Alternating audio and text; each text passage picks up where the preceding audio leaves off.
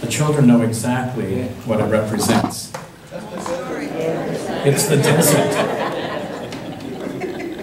It's the desert. Normally it's the Holy Land, the place where Jesus lived and taught and spent his life. But it's not that desert today.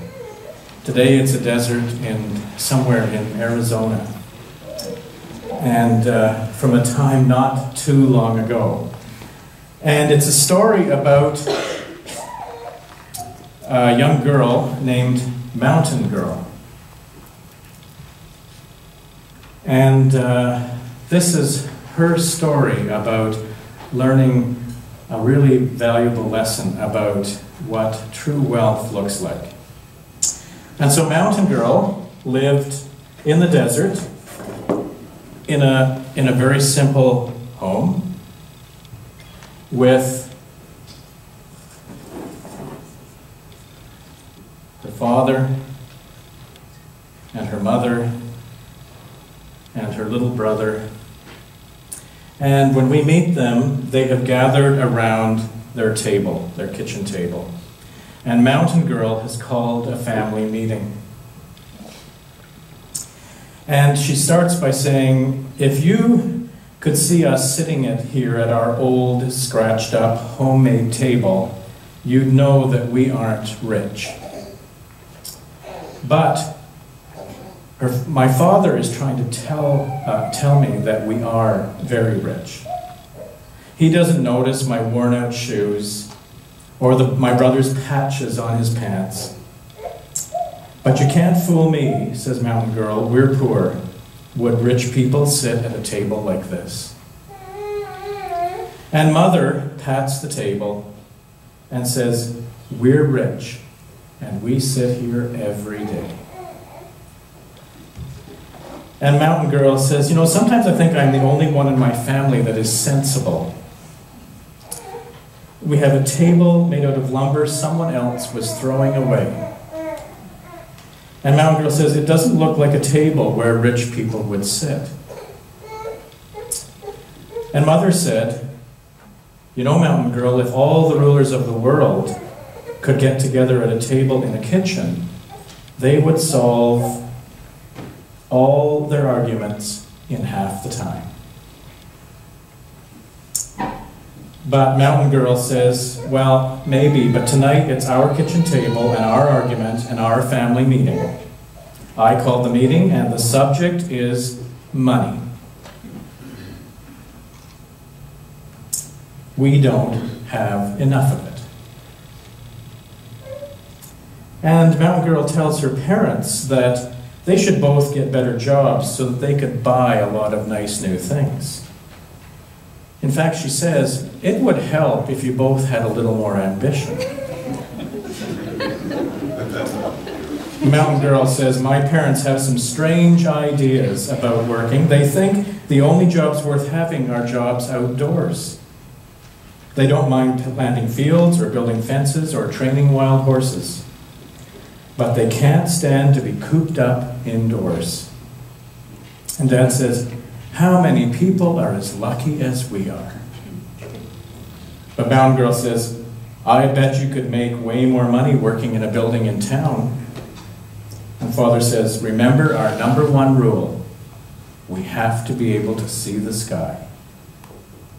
Mountain Girl says, well, you could look through a window, but they won't even think about it. And Mother says, all right, Mountain Girl, we're going to explain how we figure our money. You be the bookkeeper tonight. And Father says, don't you know how rich we are? Mountain Girl says, we can't get very far in this discussion if you can't even admit that we're poor. Father says, I'll prove it to you. Let's make a list of the money we earn in a year. And so Mountain Girl grabs her clipboard and she says, how much is that? I'll write it down. And Father says, not so fast. We have a lot of things to think about before we add them up. Mountain Girl says, well, what kind of things? And Mother says, well, we don't just take our pay in cash. We have a special plan so we get paid in sunsets too. and in having time to hike around the canyons and look for eagles' nests. Mountain Girl says, "Can't you give me one single number to write down?" And Father says, "Okay, write down $20,000. And so very excitedly, she writes down $20,000.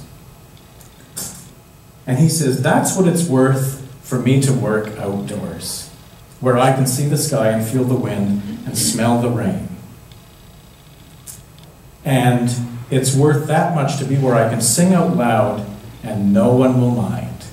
Ken would appreciate that one. And then Mother says, "No, you better make that 30,000. And so she strokes out the 20 and writes 30,000. And her mother says that because it's worth at least another 10,000 to hear coyotes sing.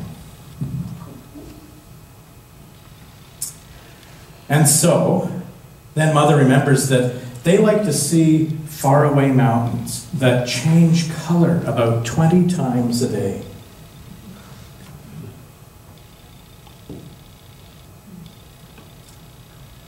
That's worth another 5,000. And so, Mountain Girl strokes out 30 and writes 35,000. And then Father says, when a cactus blooms, you have to be there to watch it, because it might be a color you won't ever see again. Any other day of your life.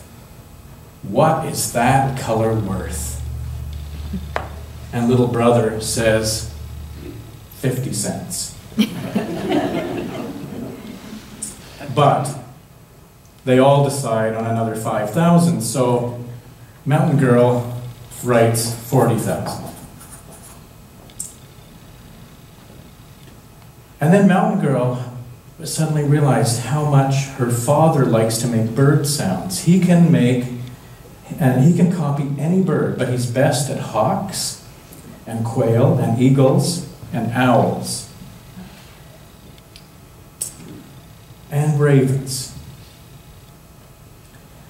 Mountain Girl crosses out the 40,000 and writes 50,000. Because all those sounds have to be worth at least $10,000. And then Mother says, well, let's see what Mountain Girl is worth to us. And Mountain Girl suggests that she's worth 10,000. But Father says, don't underestimate yourself. Remember all those good lists, the best books, books to read again, animals we've seen, ones we still most want to see. They decide she's worth $1 million. And so she strokes out the 50,000 and writes 1 million and $50,000.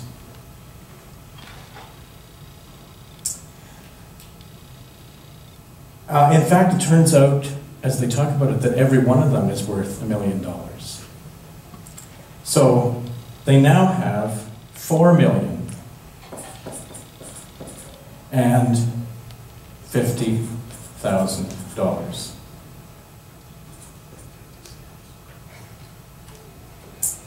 And 50 cents. And then Mountain Girl adds, I think we need 5,000 for the pleasure of wandering in open country.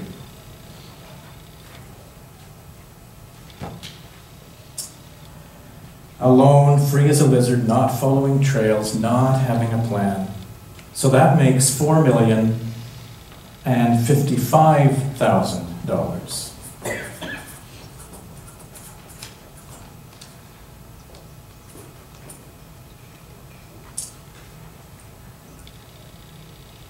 And then her little brother says to put down $7 for the nights that we sleep out under the stars.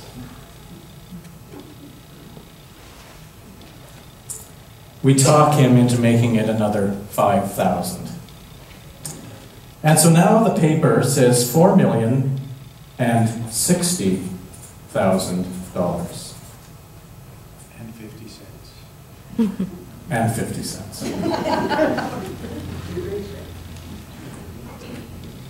And Mountain Girl says, and we haven't even started counting the actual cash. But all of a sudden the cash doesn't seem to make much difference anymore. Mountain Girl suggests it shouldn't even be on the same list as the riches that we have. So she declares the meeting over. And Mountain Girl pats the table and says, I'm so glad it's ours.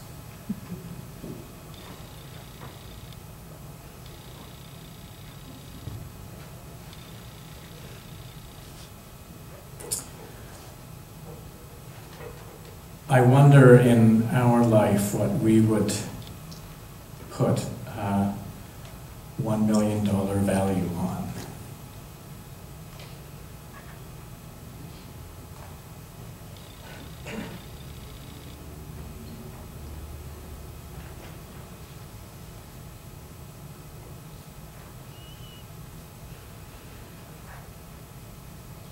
Let's sing.